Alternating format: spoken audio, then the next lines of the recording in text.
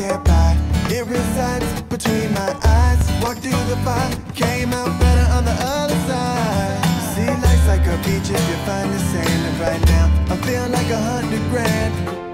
You are listening to Inspired Insider with your host, Dr. Jeremy Weisz. Live from the Sweet and Snack Show.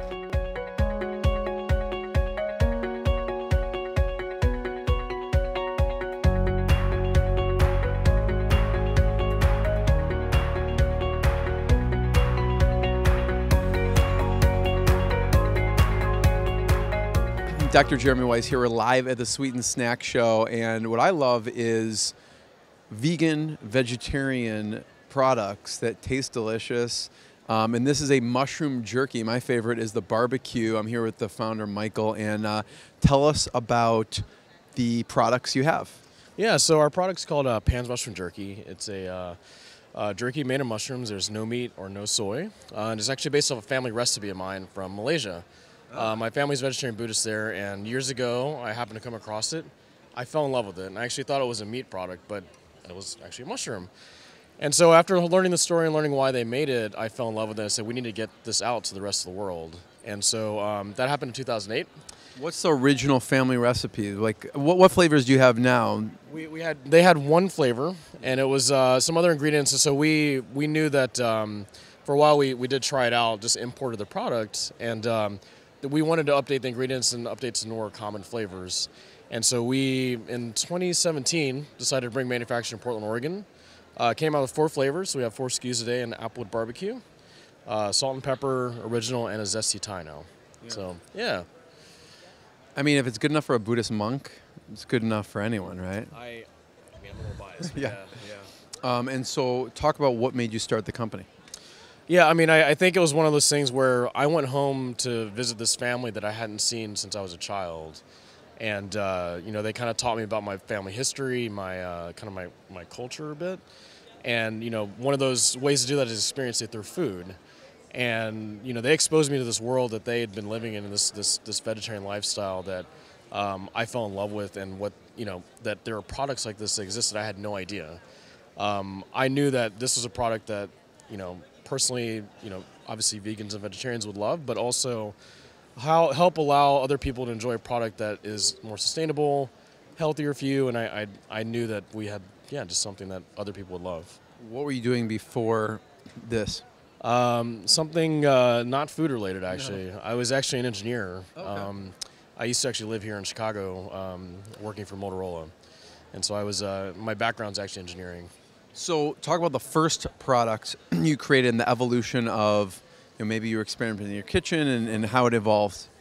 Yeah, my kitchen at home didn't smell too great, to be honest with you. But no, we really tried to make a conscious decision in what ingredients and quality ingredients to make while making it affordable, obviously. So we went through a number of iterations with obviously mushrooms. We tried button mushrooms, portobellos, some other ones that didn't quite meet the texture we wanted.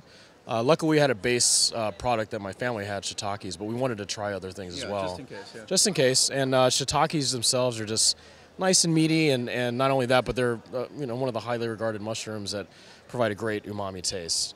And not only that, but obviously the other ingredients that we use, we try to make, you know, really good decisions on what other ingredients we have. So facility-wise, how do you guys produce it? We have our kitchen in Portland, Oregon. We actually have a shared kitchen at the moment. We're still growing and small, but in the next 4 months, we're actually moving in our own facility to expand out our production, because we're simply just not making enough at the moment, which is a great problem to have. But we're trying to take that next big step to make it 7 days a week and 24 hours a day, I hope. So where can people find it? Yeah, we're sold around the country in many different regions. You can find us in most of the regional chains and a lot of independent co-ops, but also on our website, MushroomJerky.com, as well as Thrive Market and some other online retailers as well. MushroomJerky.com. And so I wanted to hear about some of the challenges. You know, starting something like this is not easy, and then we'll talk about some of the proud moments. What are some of the challenges?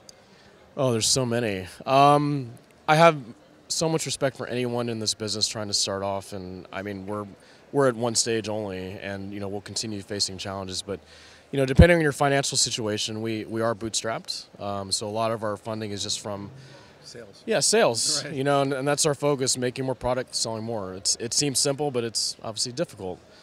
So that's challenging, trying to find enough balance to accelerate your growth. But we are taking the path of a controlled growth mode and trying to make the right decisions to slowly but steady and as fast as we can grow with the funding we have. So we're proud of the progress we've made so far, but we're excited about this upcoming year. We have a lot of good things coming up. And then proud moments. We've been really lucky that there's been a lot of coverage in plant-based, and we're definitely riding that wave, and I don't see that stopping anytime. So we were lucky enough to get written up in the Wall Street Journal. We've gotten some really good press in the Today Show, and we're just excited to be a part of this movement and help hopefully lead the way, along with a lot of other great companies that are doing it. And we plan to continue doing that. It's great. I love the product. Where should we point people online? MushroomJerky.com, best place, as well as our social handle at MushroomJerky on Instagram and on Twitter. MushroomJerky.com. Check it out. My personal favorite, the Applewood Barbecue. Thanks, Michael. Awesome. Thank you. Appreciate it. What I got, you can't buy. It resides between my eyes. Walked through the fire, came out better on the other side. See, life's like a beach if you find the sand. And right now, I feel like 100 grand.